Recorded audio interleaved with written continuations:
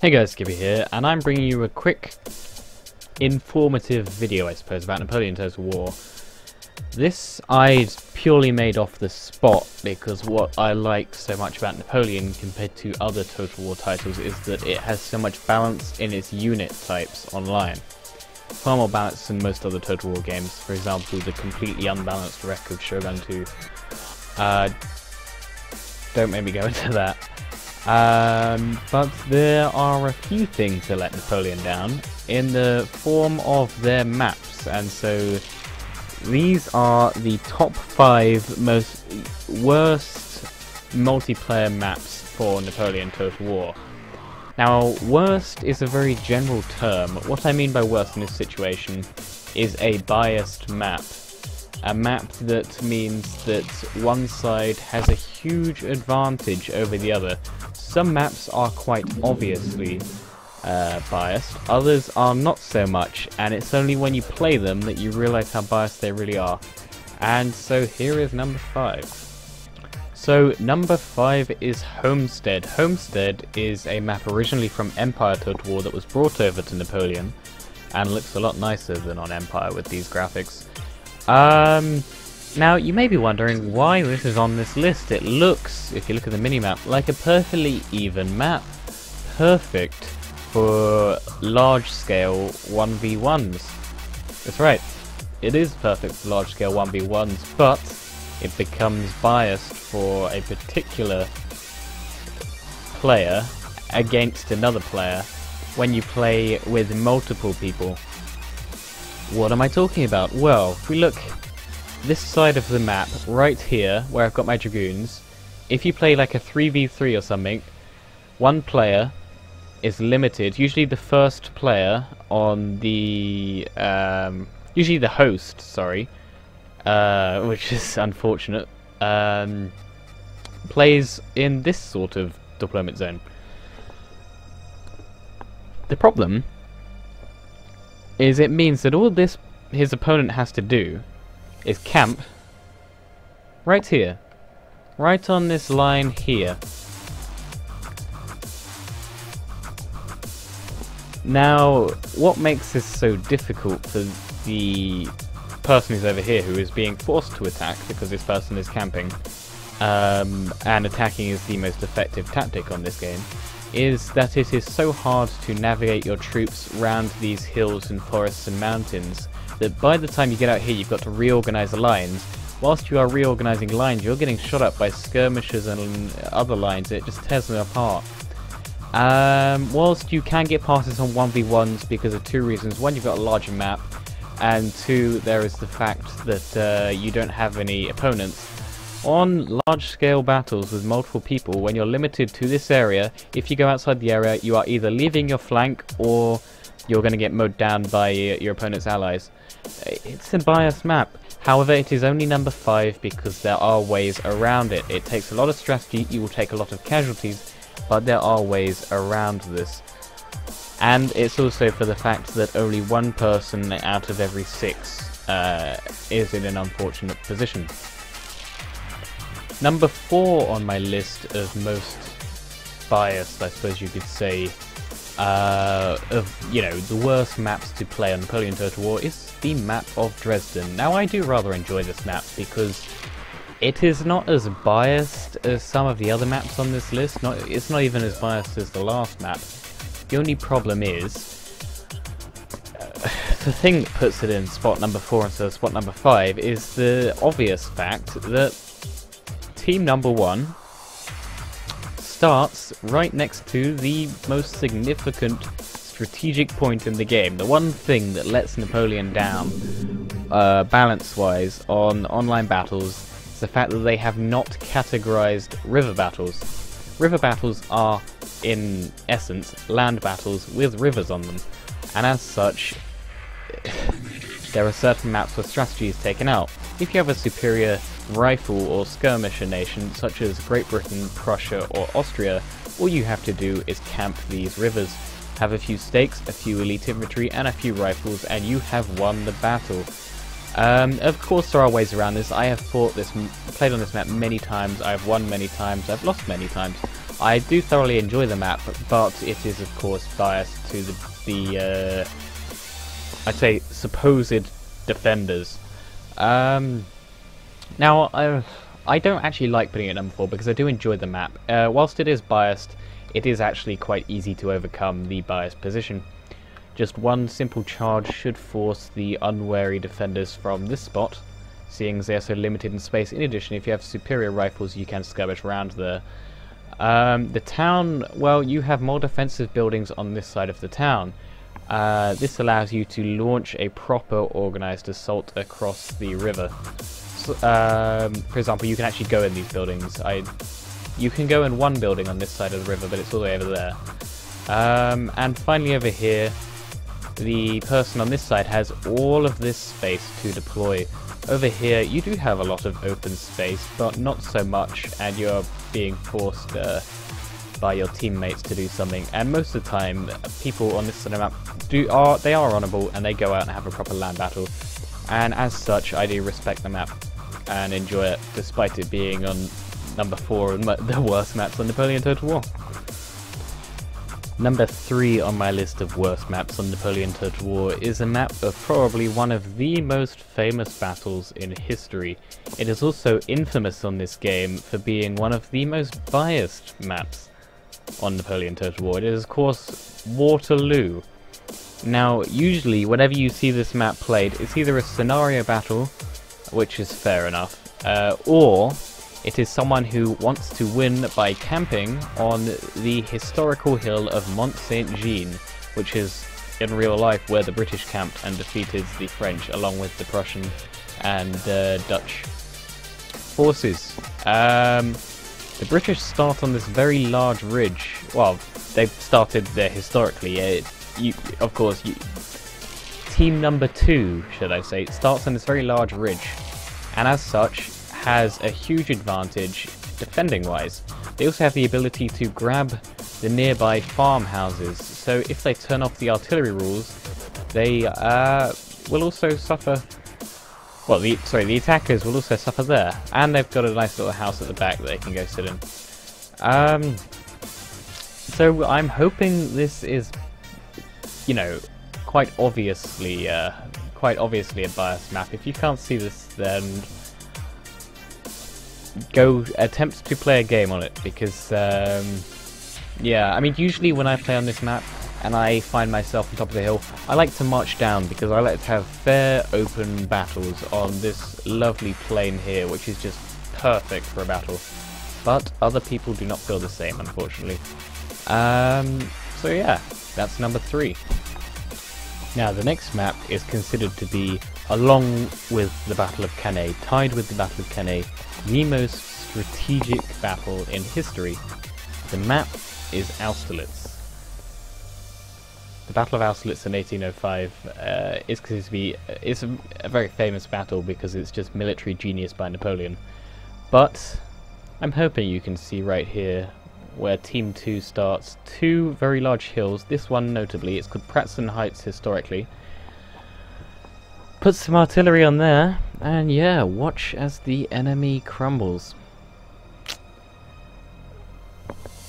I understand that CA put this in for historical purposes, but perhaps make, you know, France, or it was France historically, perhaps make team number 2 spawn down here or something, so that there's like a race for the hill, kind of like with the other hilly maps in the game. But oh well, it is a, you know, a true shame that it's a biased map, because besides that, it's lovely scenery, and it is one of my favourite historical battles. So I would love to play it more, but I never do, because it's known to be such a biased map. And once again, it happens to be Team 2 who are on here. So just a warning for the future, if you join a Napoleon Total War game on one of the maps we've currently listed, if your opponent is on Team 2 on that map, and they're the host, either join their team or leave, because they are evidently going to use the map to their advantage. So now we find ourselves at the number 1 spot. Before I reveal the number 1 spot, I would like to quickly point out that I do understand that there is an element of strategy based on the map type and the terrain type. And I do myself enjoy playing on all of those maps, including the number 2 and number 3 spots, despite their hills. And as I say, whenever I'm on the hill, I march down. And the other 2 maps, there are ways past those positions. This next one is the only map on Napoleon Total War that I will not play.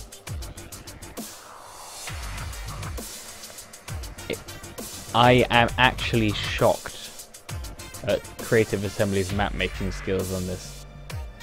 If someone hosts this game, goes on to Team 2, I don't know why it's Team 2 all the time, says no artillery, unlimited skirmishes, there's no skirmish rule, just no artillery, then you know that you're in for a shock, because this is the number 1 worst map in Napoleon Total War, and possibly all of the Total Wars. Welcome to Ligny. You know, I just looking back at these maps, apart from Waterloo, of course, and Homestead, not Homestead, might be Homestead, I can't remember what it's called, but apart from number 5 and Waterloo, all of those battles were battles in which Napoleon fought and won. I don't know if Creative Assembly are trying to tell us that Napoleon only won because he had a huge terrain advantage or not, but there we go. Anyway, welcome to Ligny, another battle that Napoleon won against the Prussians. At first sight, this lovely map, lovely green map, it looks perfectly fine for playing on. What makes it so terrible? Well, look at Team 2's spawn right here in the middle of the map. Team 2 spawn right in the middle of the map. They have access to almost all of the major bridges to the rivers on the map. They have access to most of the buildings right outside their spawn. They have the widest deployment zone. Then let's go on the other side of the map. The host, or the person who's first in Team 1.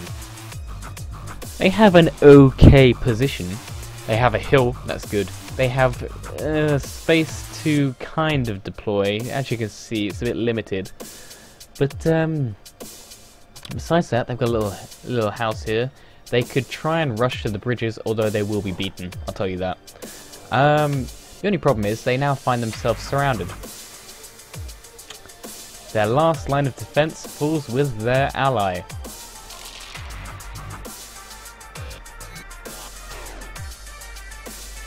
This is the worst map making I've ever seen. Do not make a deployment zone this small, surrounded by rivers, and just full of buildings. Honestly, you cannot form a proper line inside this deployment zone. And coincidentally, it is where the 2 bridges to the battlefield are. You cannot form a proper attacking or defensive line at these rivers. And you're going to be forced to either attack or defend by your enemy, who spawn on either side of these bridges. You are forced to either die or pull back right here to the edge of the map and form one line, in which case you are leaving your ally to get screwed over and wait until the end. There is of course a third option, but this is just a strategically retarded option. It is crossing this bridge here, the escape plan, and getting yourself surrounded on the hill with your ally, which strategically is a no-no. Welcome to Ligny. Welcome to the most biased, the worst map, in my opinion, that I have ever played on a Total War game, let alone Napoleon Total War. The others I don't mind playing, despite their biases. This one, I cannot play. One, because, you know, I won't play even if I'm on this team, because I know that I'm not winning through strategic skill. I'm winning because I start in a better position. It's just like Shogun 2 all over again. Shogun 2, you won the battle when you selected your units. On this, you won the battle when you select which place you deploy. And there are people out there who will go on, choose this map, host this map, and then immediately swap to Team 2 and invite random people in, and then just crush them. Not through strategy, you know, they're mainly like 1 or 2 star players who have got like 0.6 hours on the game. They don't win through strategy. They win because they can't lose strategically. Not strategically, sorry, they don't have strategy. Terrain-wise, they can't lose. Deployment zones are... You're not going to get better than that.